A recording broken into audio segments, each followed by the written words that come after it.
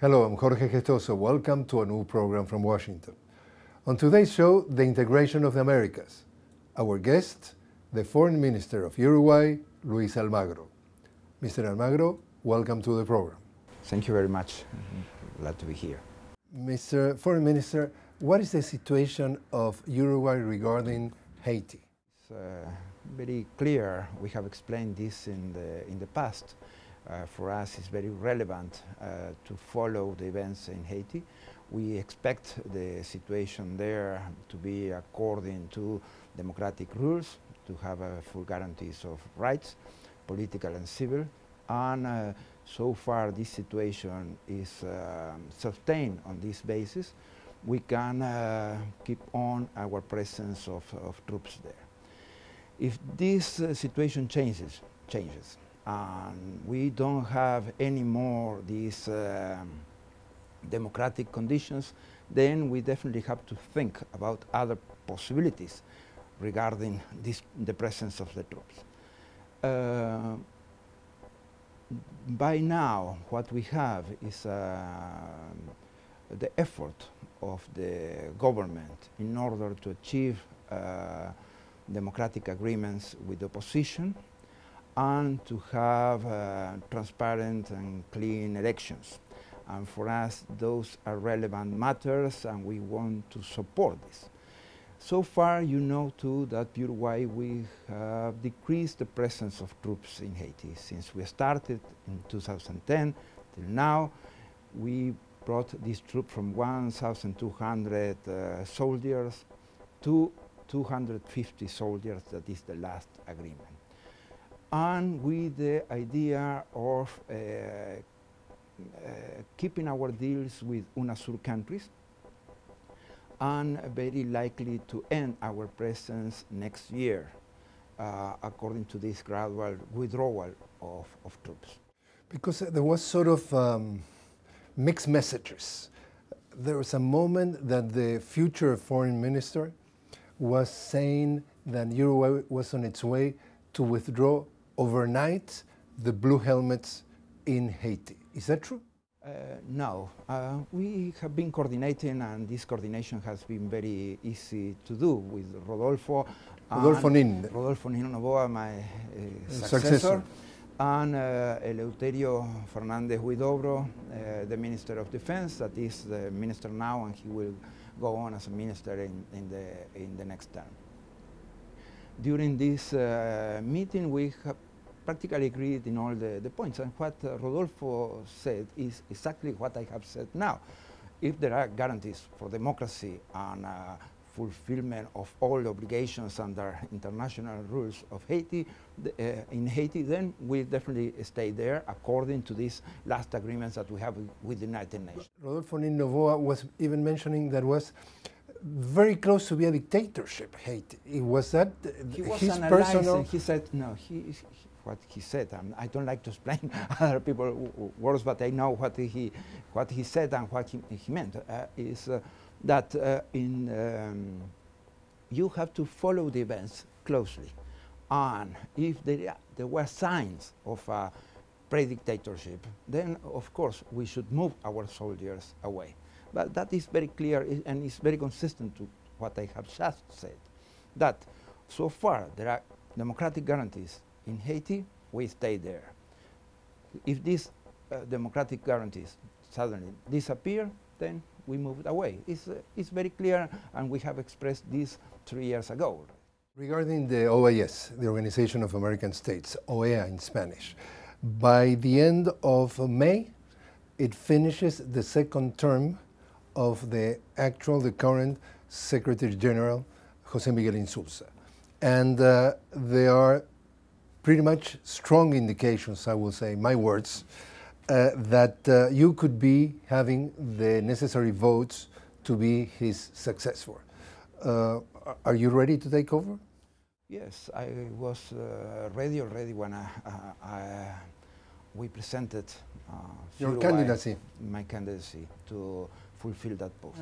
And so far, yeah, we have developed a working plan, and we have had contacts with practically all the countries in the continent.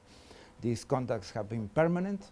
we have picked up all the necessary changes and adjustments in our working plan according to priorities and suggestions of most of the countries of the continent. And we will keep working together with other countries till the election comes. We have heard President Obama in the State of the Union address by the end of January, mentioning not only that his intention to reestablish relations with Cuba, but also asking Congress to end up the blockade or the embargo, as they call it in English. So there's a new chapter in the relations between the US and Cuba. If you are the next Secretary General of the OAS, what is your vision, your position regarding that new era, that new stage? There is a new chapter in the continent, the hemisphere. Now we have a different relation also with, between the United States and the rest of the continent. And this agenda now suddenly is very positive, and we have many aims that we can take in the next period of the Organization of American States. To work the 4 pillars of the strategic vision of the Organization of American States, to develop an agenda for development in the continent, to bring closer the cooperation, international cooperation of a very developed country, the most developed country and the most powerful country in the world, with the continent in different terms, on different bases than what it used to be. And it's also a very good starting point to leave behind the Cold War. What the Organization of American States' main problem was, that was the last organization in this world to leave behind the Cold War. And this remaining of these problems between the United States and Cuba was keeping the things in a very low profile of the relation, and having a permanent problem there to understand each other between the Latin Americans and the United States. Now the United States has a different attitude and a different policy, and a positive agenda regarding the situation in the continent. So we expect that under those new circumstances, we can develop this new cooperation agenda that is requested to bring more development in the agenda of the hemisphere, more equality, different conditions of cooperation, as I said, and different terms of political dialogue. Because precisely regarding the OAS, in the years of the Cold War, President Fidel Castro was very strong in his statement, and he says the OAS is the minister of the colonies of the US. So do you think that with the end of that stage and the new reestablishment of relations between Cuba and the US, that could change? Many things have happened since Fidel said that, in the continent and in the integration of our countries. It was a completely different view, and our countries have already voted to reincorporate Cuba to the Organization of American States. So also we can mention the creation of CELAC and the creation of UNASUR during these years. That brings different grades of cooperation between our countries than it used to be, a different position of our country than they used to be in the 60s or the 70s during the dictatorships in the continent. Definitely we are thinking different, and we are cooperating between us different, and all of our countries have established diplomatic relations with Cuba since long ago. They have long terms of cooperation with Cuba and a very solid friendship. So it's a completely different situation that we are, all our countries have been demanding the end of the embargo to Cuba, and we have been demanding the reestablishment of relations between Cuba and the United States. That moment arrived under completely different conditions. So far, the countries have changed, the Organization of American States is changing too, and have changed these necessary steps. Talking about a different stage or different era, if you want, in our hemisphere, we're going to have relatively shortly this year a summit of the Americas in Panama. For the first time, Cuba is going to be participating together with the U.S. What can we expect? Can we expect the Cubans and Americans shaking hands and coordinating visits in each other country?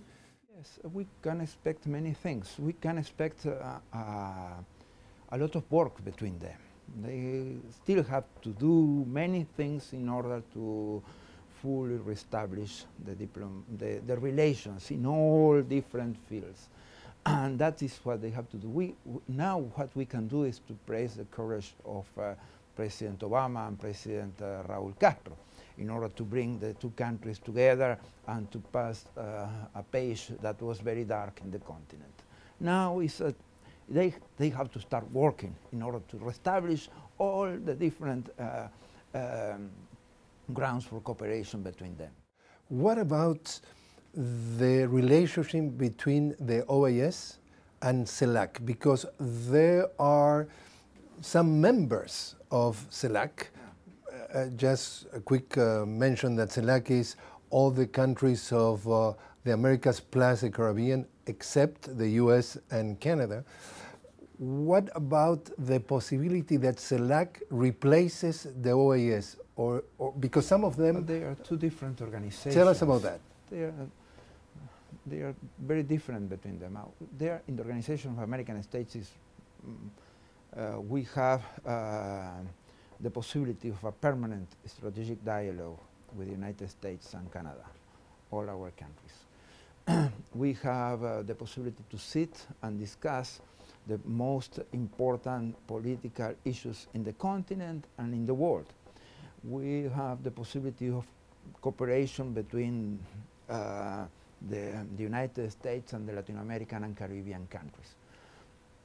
And that's something completely different than CELAC. CELAC is a coordination, it's a unique voice between Latin American and Caribbean countries. We have to coordinate among us. We can develop some other strategic dialogues like we are doing with China and with the European Union. So CELAC is a way of working together. The Organization of American States is a way of working with the main power in the world and also with Canada. We are completely different kind of work of the two organizations. And room for the two of them? Of course there is room for a permanent dialogue between Latin American and Caribbean countries and the United States and Canada. And not only there is room, it's very necessary. And we have to make it work in a very positive manner. So they're complementary, you would say? Yes, they are completely complementary. They will do completely different issues, and they will abord the different subjects on a completely different manner. Because once, as I said, is the coordination among us and how we present in the world. The other is a coordination with the main power, as that is. You were mentioning the recent meeting between CELAC and China, yes, precisely in Beijing, which means that there's no doubt that China became a major player in Latin America. Is how you see the relationship of that new era of relationship between China precisely after that summit will be one of the most, if you want, banking factor in terms of funding the religion of the region. And is that meaning that the U.S. is losing influence at the expense of the ground that China is gaining? You asked many questions in that one. The first one, it was very necessary. The thing there is that the chapter of Latin America and the relation between China and Latin America was a chapter in the strategic dialogue between the United States and China, between European Union and China, between Japan and China. So, but there was missing a direct dialogue between China, Latin American and Caribbean countries. That moment came. We have been able to fix it, under a very interesting working plan with this formula of 1 + 3 + 6.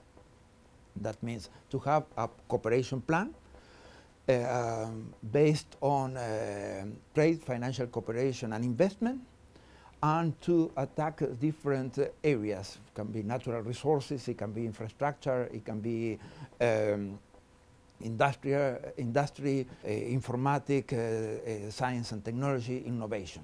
So working on these fields with China was very necessary for Latin American countries to settle down all the instruments that are necessary in order to fully cooperate. The relation between China and Latin American and Caribbean countries is there to stay. We have enjoyed that, pushed us out of complications when the financial crisis in 2008, 2009, subsequently, just because we were able to enjoy a cheaper offer of industrial goods and a more expensive offer from our side to export our goods. And so the demand of China of our goods brought the prices up for those things that we export. Plus the offer of China brought the prices down for those things we bought. So somehow we enjoyed during these years the locomotive of China in the world economy. The relation with China doesn't substitute the relation with the United States or with Japan or with the European Union. It adds something new, a new, different way of working, and a new fields of working, and to be able to complement some other issues that we were already working with the United States, and we keep working, like all our countries have been able to develop our full and very convenient relation with the United States or with the European Union. Yes, some of the people in Washington here has said in the past that Latin America was the backyard of the US. Do you think that with China playing a key role funding major projects, especially in infrastructure, in Latin America, is not at least that much the backyard of the US? Since we changed our attitude, the main problem to be considered a backyard in the past was the Latin American attitude, sort of too humbled by the circumstances. Since we have had new governments in Latin America and Caribbean progressive countries, governments, like all these new governments can be of different ideological sign, but have been very adamant about positioning Latin America in the world and Caribbean countries in the world. And that completely changed the attitude, and that was a possibility to create CELAC or to create UNASUR. We gained a lot of sovereignty in the last 10 years in our countries, but we have completely changed the relation with the United States, and we were able to look forward to find new relations in the world on different bases than we were doing before. So that is the most convenient part, but we had to change ourselves in order not to keep playing the role of the backyard of the United States. We have to change ourselves first, and then we were able to look and find around the world new possibilities. Narco-trafficking, one of the big threats to all the region. It has been repeatedly said that is a problem of common responsibility from the US as a consumer, as from Latin America as a producer. Basically, it has to be attacked in general terms. Uruguay has proposed a new avenue, which is legalizing marijuana, and supposedly it's going to start to take place during the month of March. Tell us about why Uruguay has decided to go that route. To take a portion from the market of the narco-traffic, to be able to assist people in a different way, considering human rights and health, bringing new solutions to an old issue. If you keep doing the same, you will not change the result. So we started doing something different.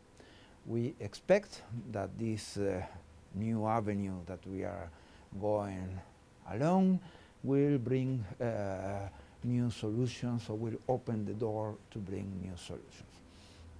Security is an issue in the whole continent, and the thing is that you have to be closer to the people. Security cannot be resolved in abstract, will not be resolved with formulas. It's something that it has to be adjusted permanently according to the new situations and new social situations, new economic situations, and considering every person in each corner of our countries and our hemisphere.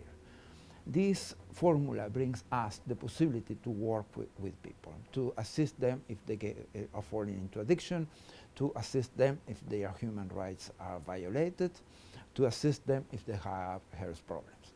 We'll be closer, and that is the thing that we think that it may change the things. That legislation passed during President Mujica administration, the one that you represent, and the new president takes over on the 1st of March, President-elect Tabaré Vázquez. And does it exist the possibility that he removed that legislation, that he says, no way, I don't agree, and the whole thing finished? The transitions, you know, the logic of Uruguay during these years, during the 10 years, the first period of President Tabaré Vázquez, the period of President Mujica, has been of continuity, providing more rights to more people. So far, these logics has been going the same direction during 10 years and will go on in the same directions in the next 5 years. At the end of period of Tabaré Vázquez, we will have provided more rights to more people than even now. And this means that they will not way back of what we have achieved already, but an improvement of the rights conditions of the people in the future. Do you think that that could be a reference or, quote unquote, an example for the neighboring countries in the region regarding marijuana, for example? That's a different story. I think that we have to consider, for example, the document of the Organization of American States saying that we should open the ground for new ways of international cooperation related to drugs and to narco-traffic in order to fix these social and security problems that we have been facing during all these years.